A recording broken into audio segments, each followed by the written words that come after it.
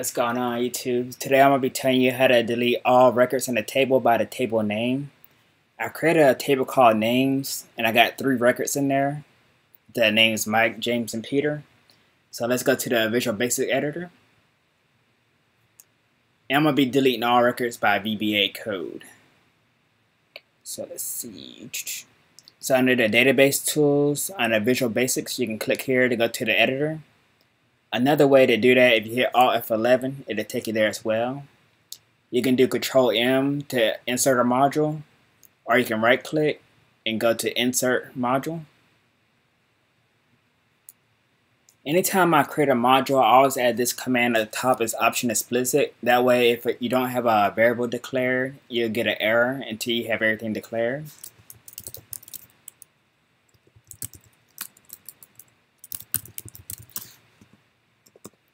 Alright, and I'm gonna name this module. I'm gonna call it global proc. So as I continue making more videos, I'm gonna just keep adding on to this module, because this can be used across all Access databases.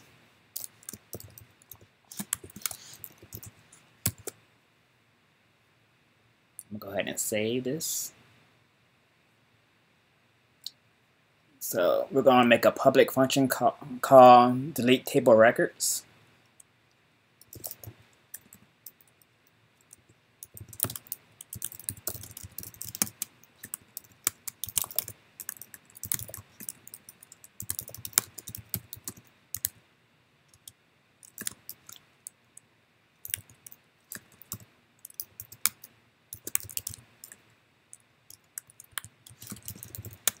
We have one parameter. It's going to be the table name that we're going to delete the records from. And we're going to return true or false if it passes or not.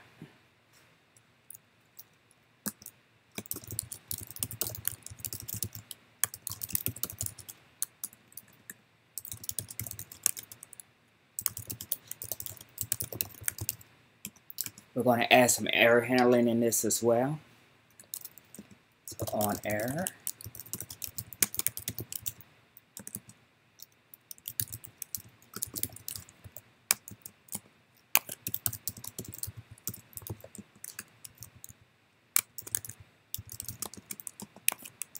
And if there is an error, we're going to display it in the debugger in the immediate window. If you don't have this window open, if you go to View and go to immediate window, you can show it that way, or just hit Control G.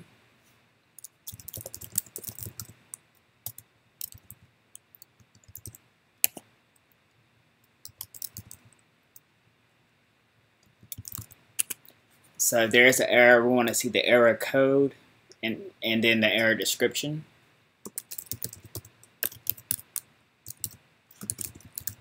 And then what we want to do from there, we're going to resume to exit success label, which exits the function. Even though I don't put the function name in here and set it to false, if you return a function and it doesn't, you don't return a value to the function, it's always going to return false. So this function name right here, if it makes it to this part, the function is going to return true. Alright, let's get to the code part. I'm going to make a global variable called LSQL.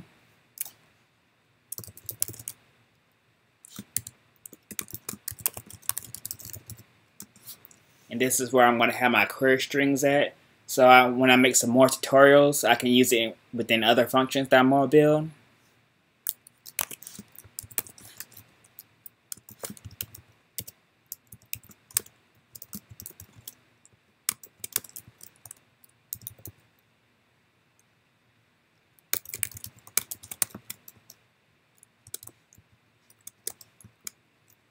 Alright, so what this query does is delete all records from the table. I didn't put any parameter name on there, that way I can use it on any table.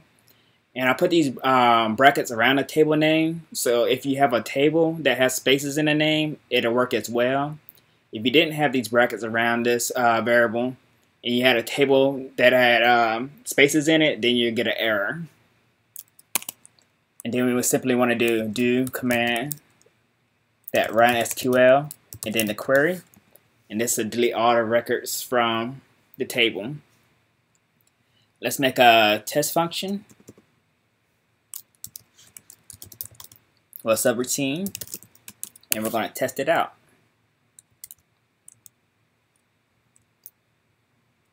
Make a constant for the table name.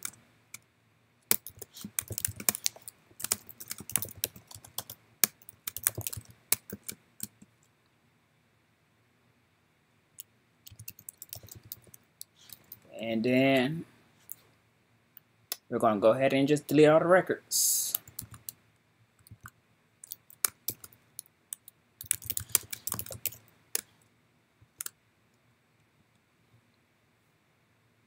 And then if we want to see if it returned true or false, we do the debug print as well.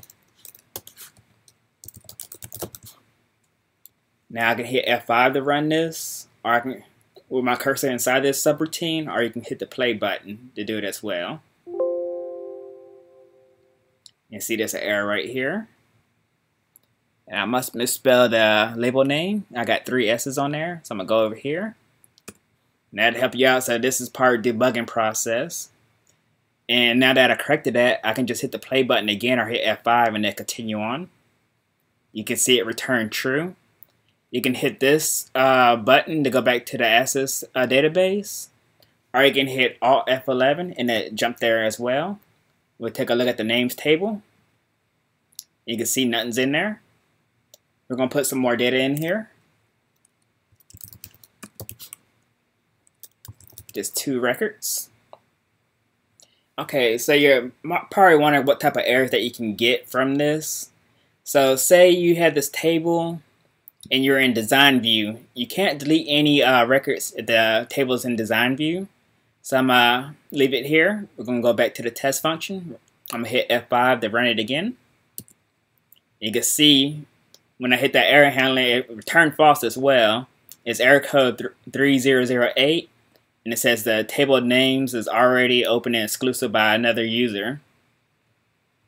So that's one way that you can run into an error. You can go back over here.